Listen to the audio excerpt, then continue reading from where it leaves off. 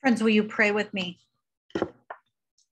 Loving and most wondrous God, I pray that you once again let the words of my mouth and the meditations of our collective hearts be acceptable in your sight. O Lord, our strength and our Redeemer. Open our ears to hear these words and know your voice. Speak to our hearts this morning and strengthen our understanding in the most unimaginable ways, so that we may continue to serve you today and in the coming days. Amen.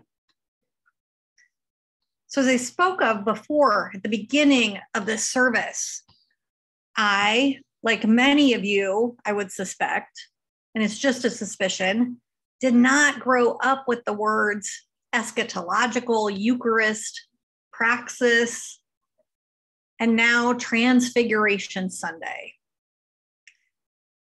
So I didn't know these words, and in divinity school, it was a little tough for me. And I didn't know there was a such thing even as a liturgical calendar. And now Lent comes every year, and it's kind of old hat, right? We go into these seasons just like memory. It's part of who we are. But Transfiguration Sunday, that's still kind of a stretch, right? It's still kind of an odd thing. I didn't know what your A, B, and C meant, or that the Vanderbilt Divinity School would become a research place and a resource for my sermon planning. This is the last one, Jojo. There you go. See, she's just kind of a part of us. She's going to miss Sunday mornings now. But as a young Baptist camp kid, I had never really heard of many of these things, and certainly of this Sunday's topic, Transfiguration Sunday. So if you're like me and this is all new to you, it's totally okay.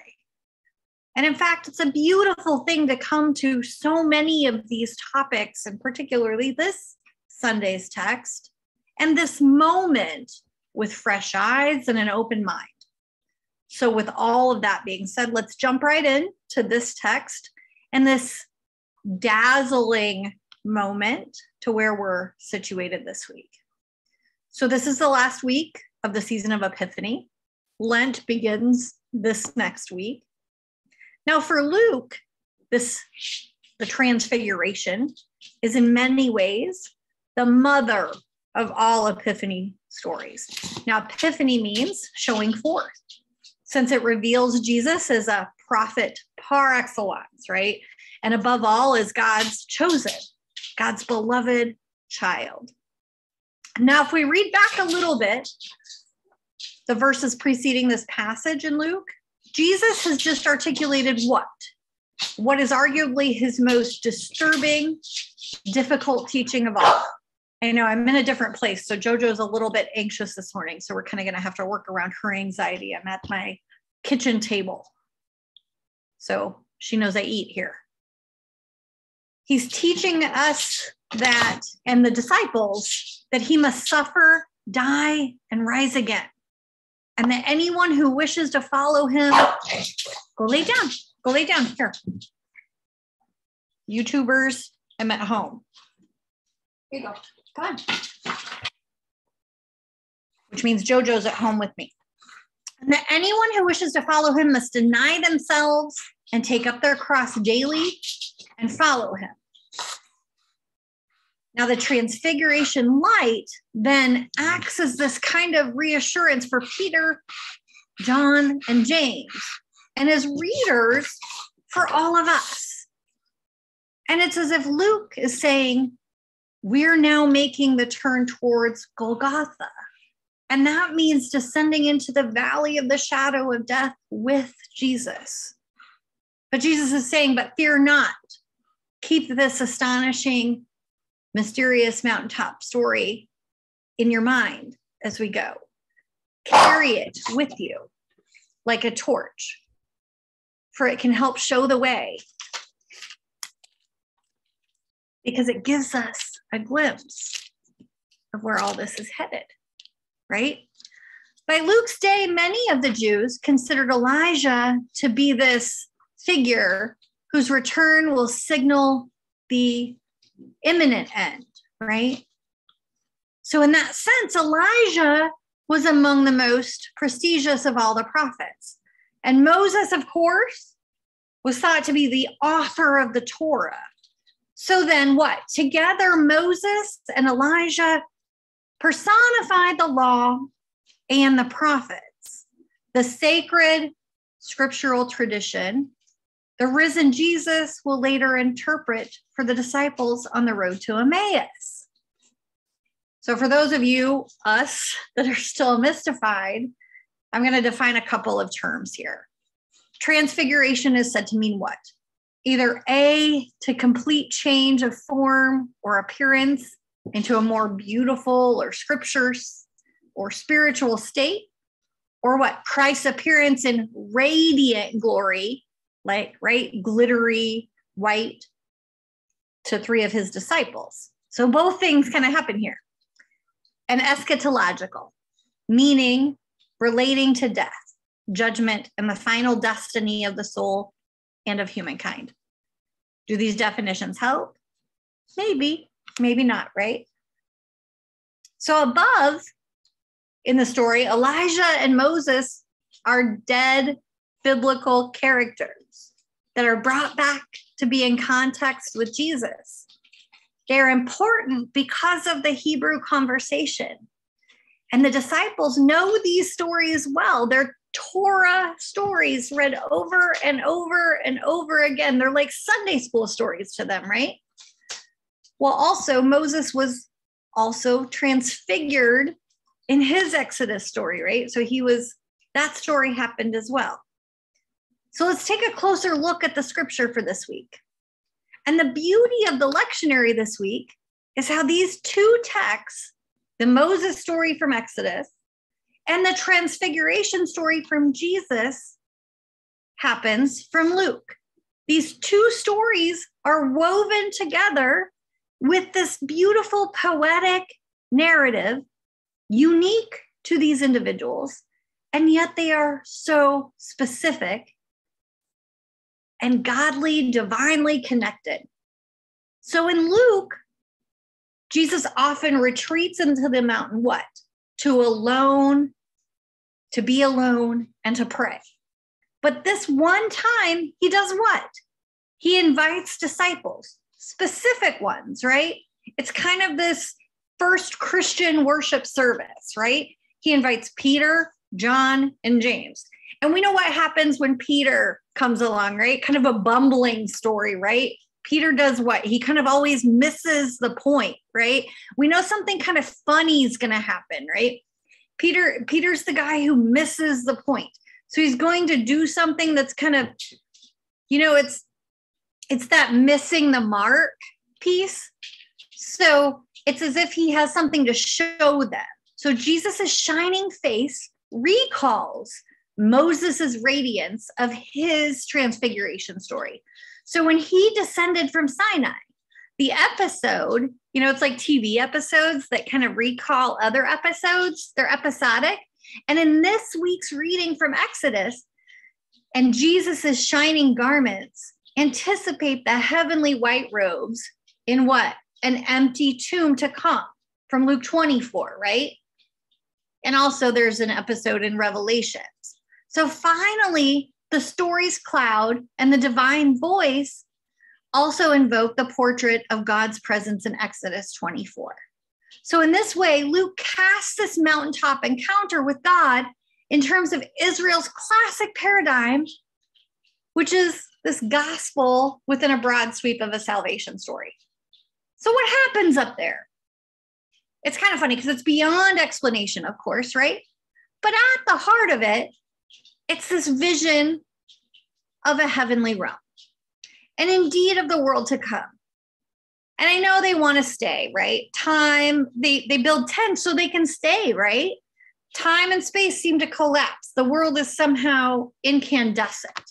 And Jesus is seen engaging two of the most prestigious figures in kind of collegial conversation, which would seem strange, right? What they're talking about is telling. The Greek word the NRV translates is departure, right? It's Exodus. and likely a reference to his death, resurrection, and ascension. And at the same time, to the ancient idea of a new Exodus modeled on what? Deliverance from Egypt. So imagine, friends, as we plan our promised land, our vision for the future, whatever we plan, if Moses or Elijah, Ruth or Sarah, or the people on our wall, right? Walking down our hallway where Debbie has done those beautiful historical documents, if those folks that I've never met, those folks from the early 1900s showed up and them and I were having a conversation and someone just walked by, well, what would we be thinking? It's that kind of a conversation, right? And we started talking about our ministry. How would onlookers, fellow disciples, feel about the sight that they were beholding?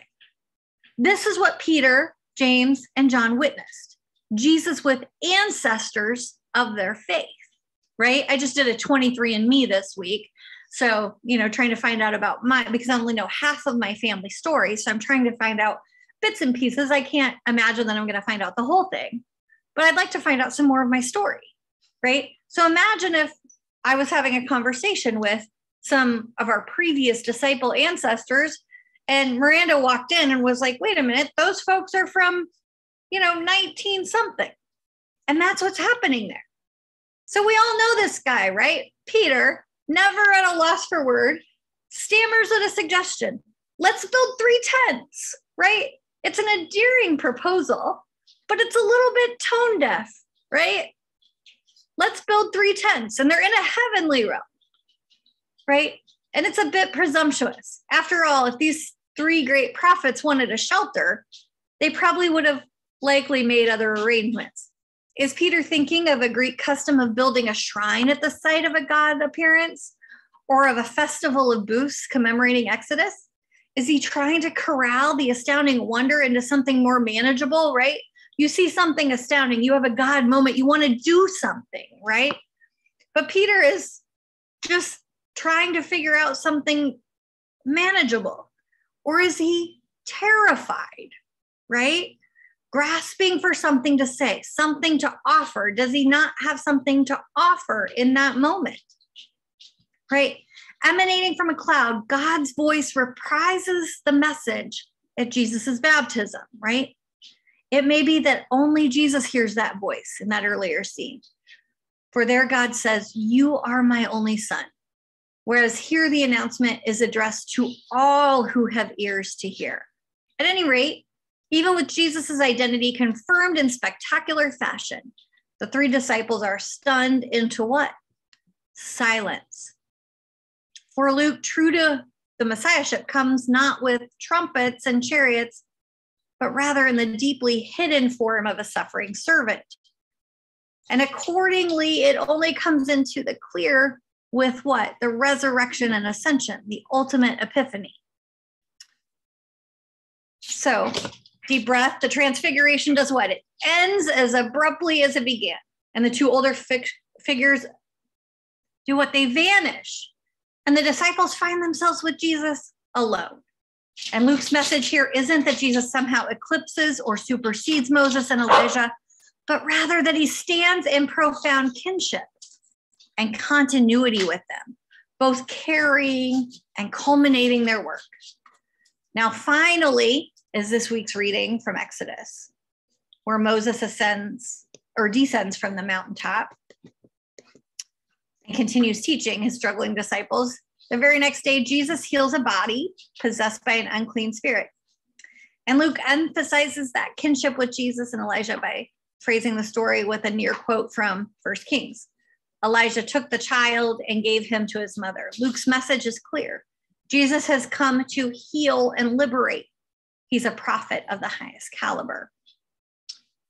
Heal what though, right? Our goal is at least mine, right? Here during the preaching moment is to be thought-provoking or to offer an actual actionable moment. We read this ancient text because we believe that it has some contemporary application, right? I mean, if not, what are we doing here, right? We've been moved to tears this week by scenes in the Ukraine, right? I've had some calls that people needed housing, right? And what do we have to offer from our little church? There's heaviness in this world, right? We have folks that don't know where to go, don't know what to do, right? We're being called to vision for this church amidst our own transfiguration. And Jesus is certainly in our midst. There are places that are so holy, we might need to cover our faces. And have we recognized those holy places, those conversations and moments, right? When we see the glory, right? Where are the places that you have felt excluded? Where do you feel God calling you to invite healing? Because certain as Jesus said, death will come, his and ours. So will the moments of transfiguration, Barbara Brown Taylor calls it the bright cloud of unknowing, happen? Friends, the transfiguration comes and stops and fits and starts. God does not reveal God's self all at once. All we know is that it is revealed in tiny bits and pieces. And like Peter, sometimes we're going to try to build a tent or make lunch or do the wrong thing. And yet God, or Jesus, invites us in closer and closer and closer. And it is a mystery, right? But Jesus walks with us all the way, revealing God's self into dazzling wonder. And as we go into Lent, into this next wilderness experience, being called deeper into the wilderness before Easter, may our eyes be open to the experience. Amen.